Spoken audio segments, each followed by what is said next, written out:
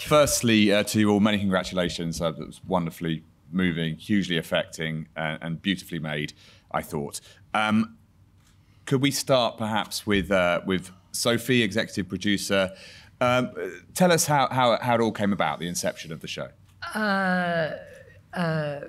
We, from very early on, the BBC was supportive. When Jack, Toby, who's in the audience, and I went to see them before a script with an idea and a conversation, they greenlit it then and there, which gave us the confidence we needed in obviously the whole development process, the research, all of that.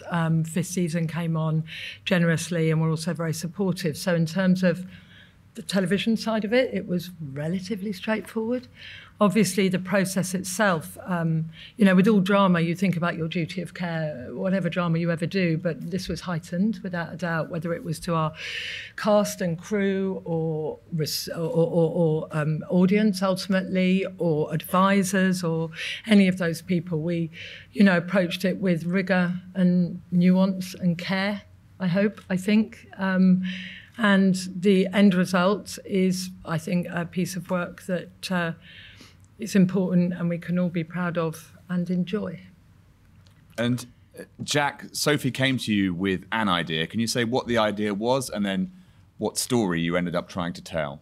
Yeah, Sophie's being incredibly modest. The idea was her idea, and she thought that there was a story worth telling here. And I've worked with Sophie and known Sophie for 20 years, and immediately wanted to find a way to do it, and I struggled and I couldn't find a way to do it, and then because I got very worried about the idea of parents versus the NHS, how you tell that story, how you tell that story without stigma, so that you end up with just kind of like, these are the bad guys, these are the good guys, how you get inside that. And then the idea came through discussion of let's tell the story of a marriage, and this couple that end up on a different side of the argument, and then suddenly everything from there became a lot easier because it became about how we capture them. And thankfully, with Sharon and Michael, you know, we got two incredible actors that were able to capture the complexity of that argument, and then all the other brilliant actors in the middle of that too. And Sharon, we have here, why did you want to take the part? Well, I didn't want to take it. And now I know why. Now I remember why. I was mid-filming Bad Sisters, and all of my agent who's in the audience there, she said, well, that the script has come in from Jack Thorne, and I'd wanted to work with Jack for so long, and so, but then I was aware that I was, you know, mid doing something, and they would be filming very soon after it ended. But of course I had to read it because it was Jack, and I read it and it just destroyed me, and I felt really nervous, to tell you the truth, because but then we had a Zoom, didn't we, and I felt a bit less nervous, and I guess I had that feeling that well, I felt really connected to Nicci. I felt really connected to her point of view. Like, I really felt it deeply, and I guess the thought of someone else playing her, I didn't love. But then I spoke to Michael, and I think the thing that I was most scared about is, I mean, actually, my daughter's in the audience. She's 19, and ever since she came along, I've been an emotional wreck. And I was just worried about getting through it, really, and not sort of, you know, just going to pieces. And we talked a lot, didn't we, about how you manage that and how we do it. We managed it. Just about. Yeah, I think that was it. Just really the thought of being part of this group of people, and to get to tell a story like that, and for it not to feel like, I know like a lot of it is hard going, and it kind of has to be, but the way Jack and Michael talked about it was how important it was to show the sort of them being a family, you know, and the beautiful moments, and the light moments, and the moments of love, and the joy of that, you know. it felt like a really great way to approach telling that story. She was still editing Bad Sisters during the filming of this. You're You'd knock on a caravan door and you'd walk in and she'd be at her computer watching a cut. That's wrong, Jack. Sharon was always in character. She's amazing. thinking only about the character. You know, some of that is true. I was doing that, and it makes It's me sound amazing like it's amazing that you're able to do both things at once. She's phenomenal. Did you have any misgivings, Sharon, about a part that is, on the face of it, is a straight role that's heavy? You're very well known for your comedy, obviously. Yeah, I mean, I was. I have been too nervous to watch it until now, so that's my first time seeing it this evening. Yes, for sure. But it's cast so beautifully against type, I think. Even, seeing Kevin Eldon and Pippa, what's Pippa, who plays the judge, what's her surname? Haywood. Pippa Haywood, like unexpected people in it, I think was just a really smart and unexpected route. And yeah, I feel a bit nervous even now, but I think it was the right approach, because I sometimes think that TV that has a message like that can feel like a bit of a slog, it can feel like a trial, and we don't want it to feel like that. We want it to feel like a family story that kind of draws you in, and it's tough because it has to be tough, But yeah, I just, I feel nervous, but I feel better now. I mean, She smashed it. And there's a lot of comedy in it, actually. I mean, it's I mean, that was really important. I mean, the weird thing is, I laughed more doing this show than I have on a lot of things. Just constantly laugh. It was like the material was so, it was so tough, and what was happening was so tough, and we all went through the ringer on it, but we just laughed constantly. All the actors involved in the show who came in, I hope would say the same thing. It was a really sort of happy work environment, wasn't it? Because we kind of needed that release from the heaviness of a lot of the material. And Niamh, can you tell us how you came to be cast? And I mean, that must have been an incredibly challenging role. So take us through what it was like. Yeah, I mean, I've been linked to the project now for about 3 years. I'm 16 now, and I started auditioning first when I was 13. So it's been in my heart for a while. I got the audition first in the first lockdown. I was on holidays with my family in the lovely Kerry. And I got the audition, and I was in my hotel room, all sweaty and dishevelled, and we had to dismantle the whole hotel room to try and find a blank wall that I could film it on, because I had just finished my run as Tiny Tim in Jack's A Christmas Carol in Dublin, and I fell in love with his style of writing, and so we got it in, and I was like, right, well, I have to do this. Kind of the same way Sharon said, I couldn't see anyone else playing her. I got very protective over her really quickly. So from there, it was a series of Zoom audition. And then it was radio silence for about 6 months, because everything on the entertainment industry got cut off because of COVID. And I was like, right, well, didn't get the part. That's great. Chuffed about that. And then I was I was sat on my couch one day, and we got an email asking if I could retape one of the scenes and if I'd grown too much. And I'm sure, as you can see, I'm a very short person, so I hadn't grown, thankfully. And so I sent that in, and from there it was a waiting game to see who would play my parents. And I got cast in December. And it was probably one of the best days of my life ever. So, yeah. It's a terrific performance, I must say. Can you, perhaps with Michael, can you take us through some of those scenes where you're there on the hospital ward? I wonder how, maybe Michael, if you go with Niamh and say how you filmed those. Yeah, I mean, that was, because I read the script.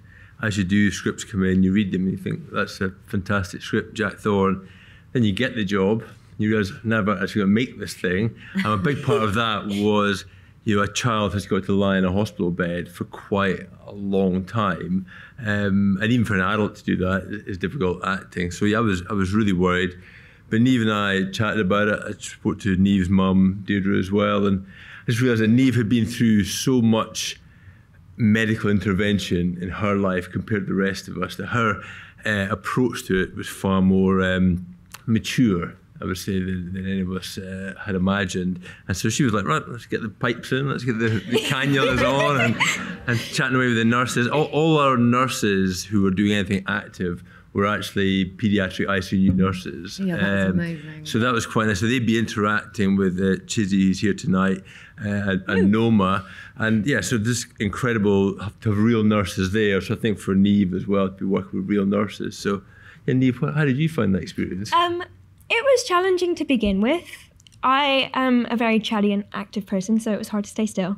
But I found my ways around it. I came up with little techniques. I would sing little songs in my head to keep my mind distracted. And what was really important to me is that when a person is in a coma, they still have some sort of involuntary movements. Like you'll see sometimes my eyes twitch. And some people have this conception that they just stay dead still, and yes, that is the majority of it, which I got quite good at, but it was really important to me to get those little subtleties right. So I would work with the nursing team and they would tell me like what muscles would do what and where would relax and what would be floppy than other parts, and sometimes the eyes go in like a REM state, and so you have to figure out how to do it whilst still staying very pensive. So I had a great team of nurses behind me, and I just did a lot of learning and keeping it in my brain, and I would try and present it as much as possible. Most of us, well, me and Michael especially, were really jealous. We just like... It was a very comfy getting bed. A part where you just lie down the whole time. Oh, please, God. It was a very, very comfy bed. I'll give it that much. I was really grateful that it was comfy, not like most hospital beds. And the tubes were quite interesting because I thought it would be really uncomfortable, but we had ways around it. So they are all in me, but not as far down, obviously. So I would always have it in my mouth.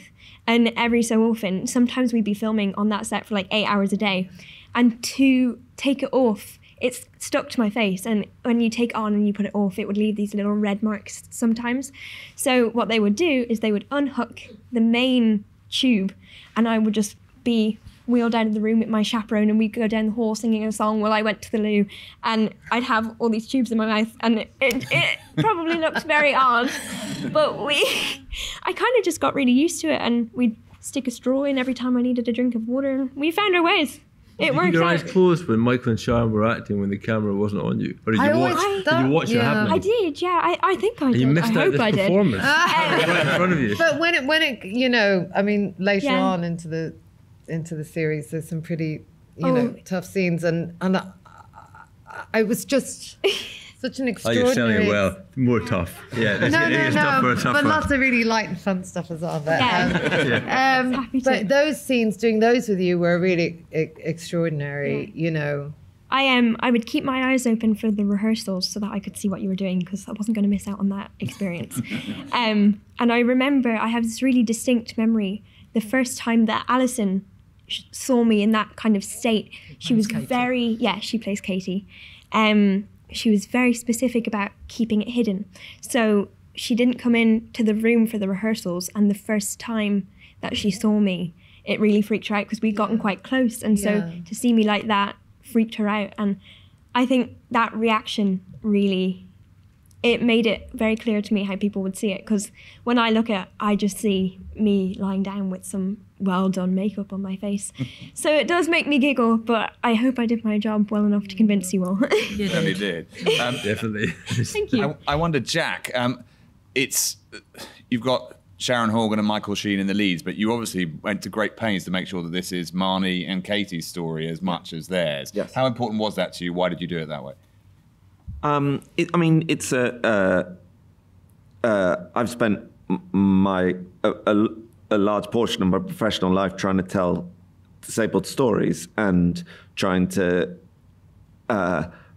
bring the disabled experience to the screen, and the real challenge with this was I didn't want it to be a story that was about non-disabled people reacting to disability. And so through the script process, we worked quite hard on trying to get Niamh's story, Marnie's story, as complex as possible, and to get as much time with her as possible so that we gave her life within it. And a huge proportion of that is the really complicated relationship between her and Katie, and the sibling dynamics and all that worked. And another huge portion of it is Lenny Rush down there, superstar, just won a BAFTA, as the love interest. So just trying to make Marnie's story as alive as possible while these deadly questions are going on. And Sharon, when you accepted the role, did you go out and research? Did you try to meet people who've been in a similar situation, or did you feel that you implicitly understood Nicci's position? Well, there's a certain amount of research. There is a certain amount of, watching parents who are in a similar situation tell their stories and that sort of viewing that relationship through, other people's perspective. But no, I kind of felt like I connected with her because when my 19-year-old who's in the audience now, she was very ill when she was about 16 months old, and she had meningococcal septicemia, and we were in a position where we didn't know if she would live or die for a short amount of time. And I really, really specifically remember the feeling of just whatever you have to do. Like, I don't care, just keep her alive.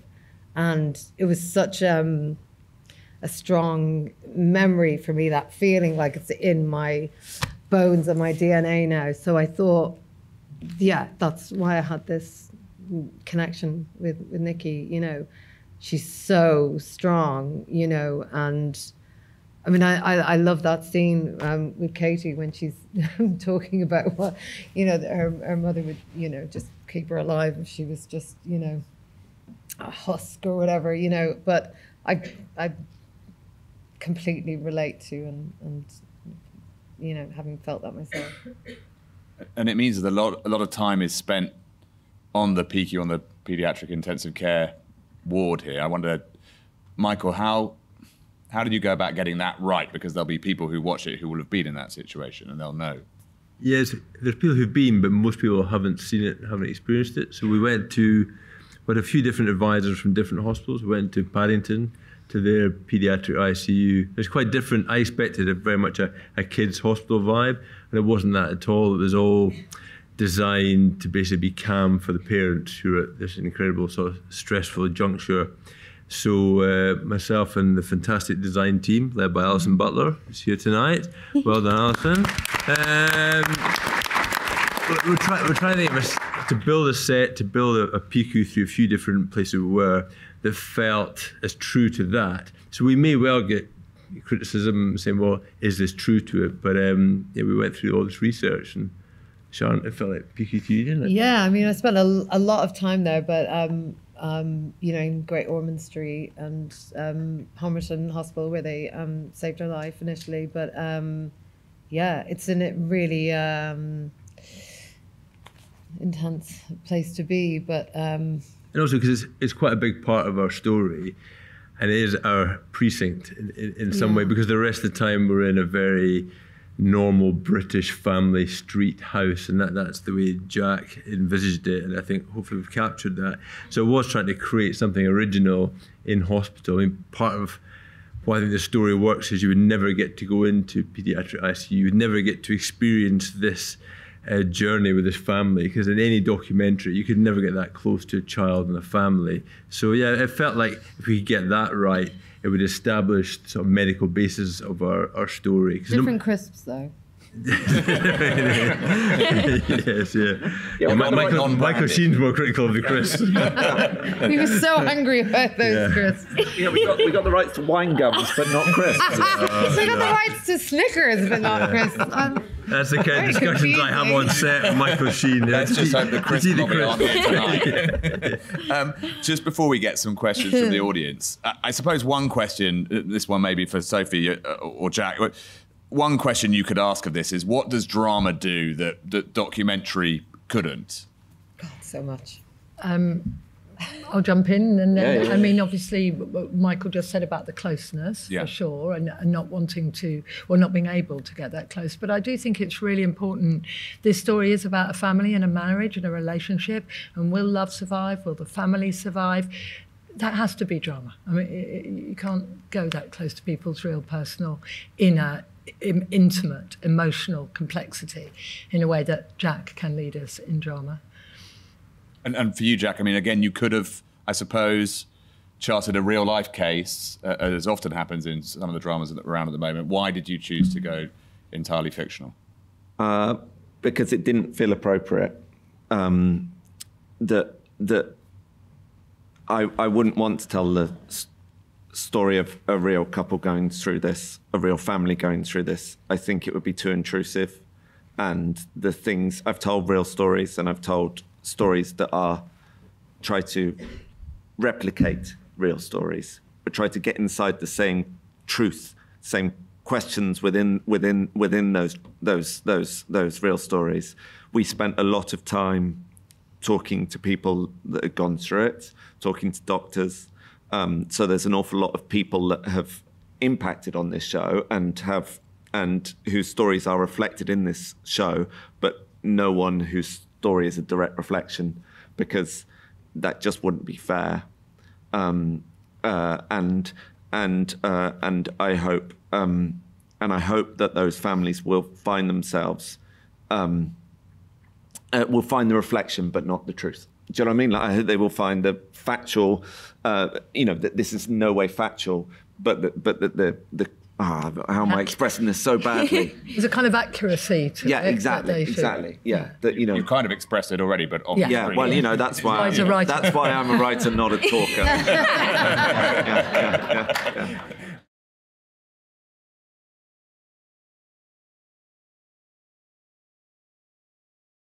I imagine that's probably a Jack question. Yeah, that probably is a me question. So get ready for some more brilliant, scintillating chat. I mean, to be honest, that's a really difficult question to answer, because I hope that what we're doing is posing questions, not creating answers. I don't like drama that goes, this is the answer to this problem. I hope that what we're doing is going, this is the problem. This is a way that one family navigated their way through it, but this is not necessarily the answer to how this problem will never arise again. It is an impossible thing. I mean, I'll be fascinated to read your study when it comes out, because it is an impossible thing to navigate, because it's dealing with questions that no one can deal with. We didn't just speak to doctors, and we also spent quite a bit of time with some mediators, going through their bit of the process, and they were very protective of the bit that they do and how we express that in the drama. I don't know how it can be made better than it is. I think care and love will go a long way, and that there's frequently a breakdown at some point. You sometimes find when you look at these cases, but often it's just impossible, and no one has got the right thing. No one's got the right button to push in those situations. So yeah, I mean, if it's okay to say pass, but pass with love, I think that's probably what we can say. Yeah, more care and more. More nurses? More money for the NHS? I think just to jump on that, I mean, that's partly why we've got 4 episodes. I mean, this journey is not, we've seen the start here, but it goes in places that hopefully you don't expect it to go. And I think that's in a reflection back to families in these situations. It's different for every single family. There's only one story, but hopefully it goes to some pretty challenging places to help people watching. And actually, it's important to stress, I would urge you to watch the rest of it when it comes out. Oh yeah, that'd be good. Yeah, just watch it all. Please do. Just watch the first one.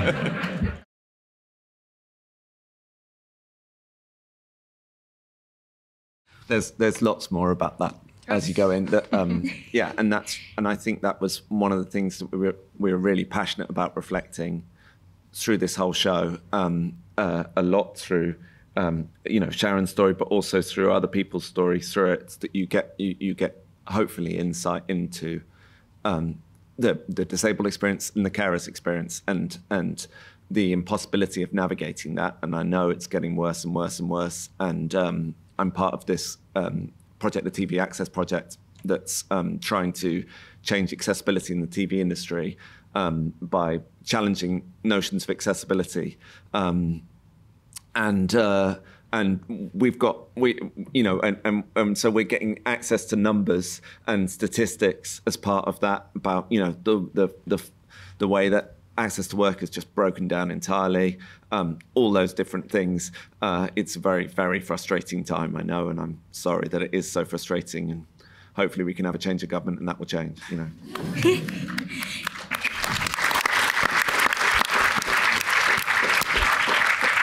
If I might jump on that for 2 seconds, metaphorically, as someone who has lived that experience, the first time that I read the scripts, I don't think I had ever felt so seen in a piece of media in my entire life, because that is an experience that myself and my family go through, and it's never talked about in media. And I think the way that Jack has written it is perfect, because it is the experience of my family, and I can't wait for people to see it because it's very accurate.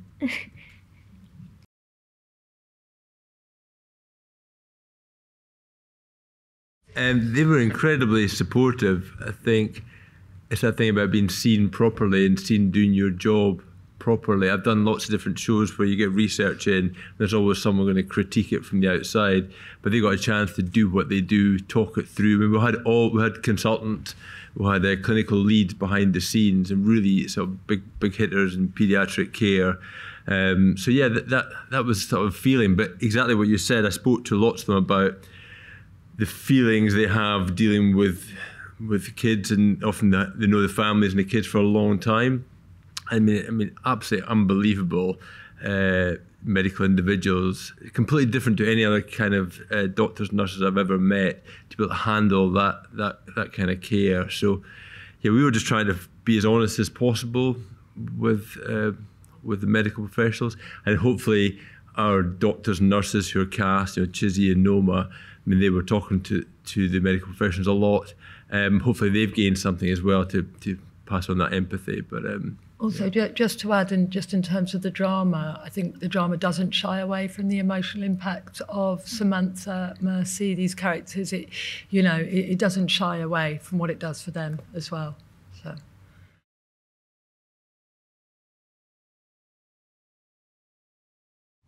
I think just going through the material, we also had a really nice amount of time together, didn't we? We did, yeah. Our rehearsal period was really us just all sitting around and trying to, become a family, which happened really quickly. I think, I kind of knew just from reading it how I felt, how it filled me with emotion. So it was more about how do you hold that back, and worrying about that rather than, how are you going to get there, right? Because there's loads of points where I would come to you and say, are we crying too much?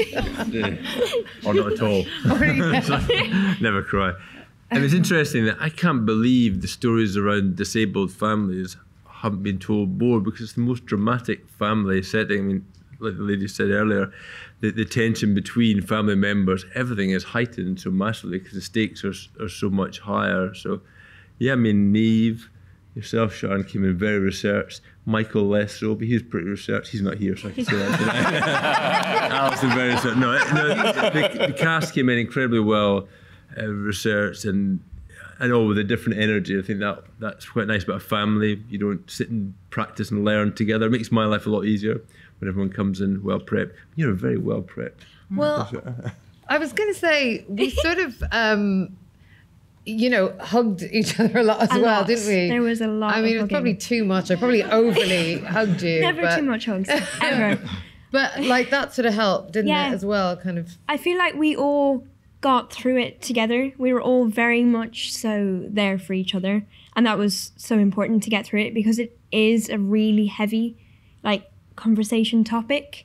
In terms of the research and the preparation, I almost had to sometimes remove myself from the gravity of the situation to allow myself to sort of see what Marnie would see, because in a way she is still very young, so I couldn't always approach it with the knowledge of knowing what I do about the situation. I did a lot of research, but I feel like a lot of it just came from us getting to know each other and hanging out and hugging a lot. We had a fantastic crew, and what was really helpful, often the cast are putting tremendous emotional work in, and the crew are just doing their own thing on their phones, whatever. That wasn't the case, and they were very engaged.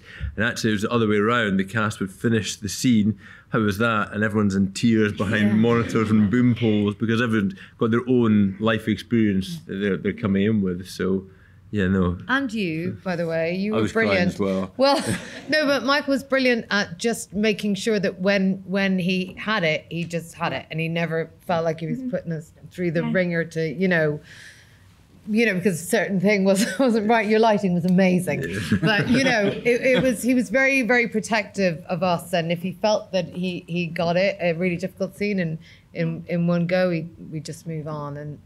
I think you feel that in the performance there tonight. It feels like it's the first time.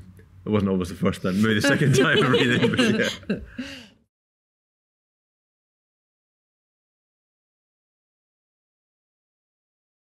We actually spent a long time talking about different conditions, and there was partly a need to not replicate other conditions in the press.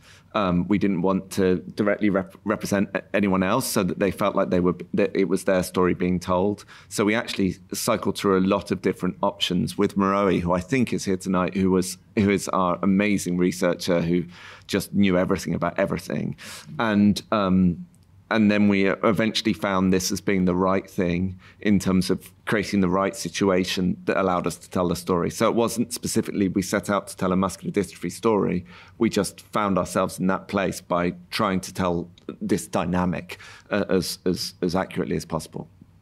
Yeah, so I have a different disability to Marnie. I have cerebral palsy, and it was really important to me that I could change my physicality for the role, because as much as we would have similar challenges, I would be able to move myself in a way that she wouldn't be able to. So I worked really, really closely with the nurses team. The scene that you may have seen there, the dancing scene, that was really important to me because that was a lot of movement, and I wanted to make sure Alison and I choreographed that very carefully to make sure that it would be something that she would be able to do. So I had to be really conscious of not bringing my own physicalities into it and remembering what muscles that she could use differently to myself. So I suppose it was important to me that I bring my own experience, but that the physicalities be all her. You did that very well, Niamh. Yes. Thank you. You did a very good answer. Only remains to say, as I say, you really should watch the rest of it. It's not a sell. It's a fantastic drama. I'm lucky enough to have seen it. Highly recommended. And thank you very much to all of our panel. It's been really interesting. Thank you for coming. Thank you.